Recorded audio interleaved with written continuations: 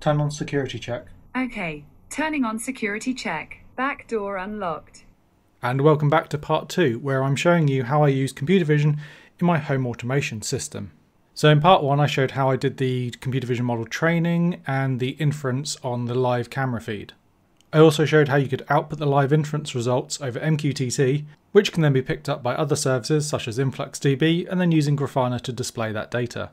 In part 2, I'm going to show you how you can use Node-RED to pick up the message from MQTT and integrate it into the home automation. Here you can see one of my Node-RED flows. I'm currently on the Sensors tab, and you can see that I'm subscribed to 0 Kitchen Sensors Top Lock, and likewise 0 Kitchen Sensors Bottom Lock. These are the two topics that I'm publishing the inference results to. If I turn on the raw MQTT debug node, we can see that it's spitting out a 1, which is the inference result for the lock being locked. Now this comes through a filter node, and filter used to be report by exception node. The name's a little bit cryptic, but basically what it used to do was filter out duplicate values. We don't need to be passing through a 1 every single time in this instance.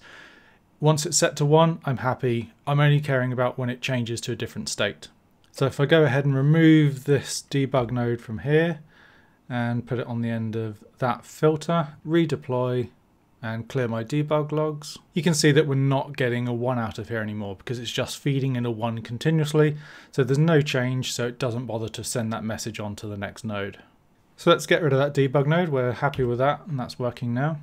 I then have a change to rules node. So basically this is just going to change the payload of numeric value of 1 and replace it with a Boolean flag true. And same thing for the payload of 0, going to set it to false.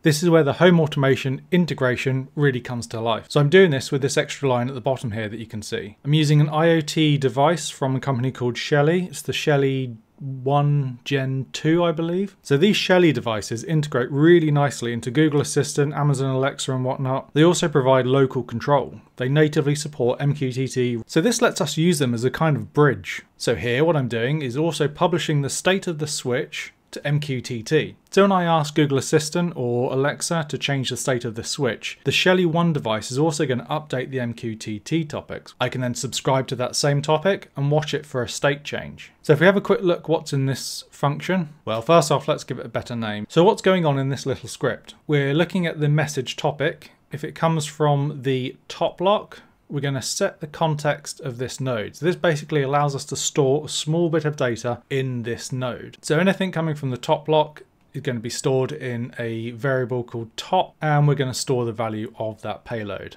And then we're just going to exit out basically. Return null just basically stops the message propagating down our flow. And we do the same thing with the bottom lock. We're going to check if the topic is the same as that.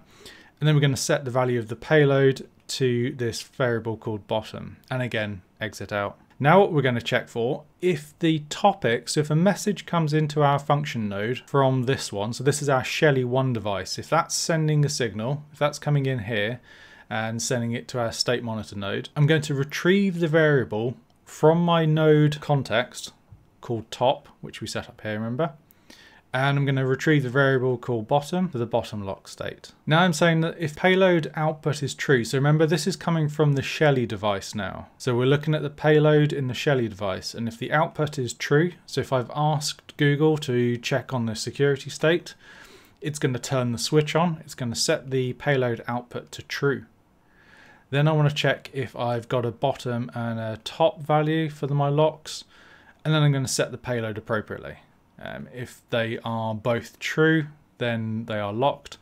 Otherwise, something's not locked, and I'll just send the message is unlocked. And then we return this message. So the string message that says whether the back door is locked or unlocked, we're going to delay it by 5 seconds. This is because Google Assistant, when you ask it a command, it repeats back to you that it's confirmed it, essentially. Now, I don't want to send my own command at the same time it's speaking back to me. It's just going to sound a bit janky. After that 5 seconds has elapsed, it's going to go and send it out to a link out node. This just makes Node-RED a little bit easier to manage, rather than having everything on a single flow. This link out node connects to my Google page. So I have a Google flow up here, and this is where I can connect to various devices around my house that are managed by the Google ecosystem. Here we have the link in node. So this can receive messages from other flows within our Node-RED deployment. This then goes to a string to text to speech. There are some defaults set in this, such as the application, which is the default media receiver, the type of request that we're sending, it's a text to speech, and of course the actual text that we want the system to speak to us. And I'm using the cast v2 sender node. Double clicking, we can see that this one's connected to my Office speaker. So now let's see it in action. Hey Google, turn on security check. Okay, turning on security check. Back door unlocked. Hey Google, turn on security check. Sure, turning security check on. Back door is locked.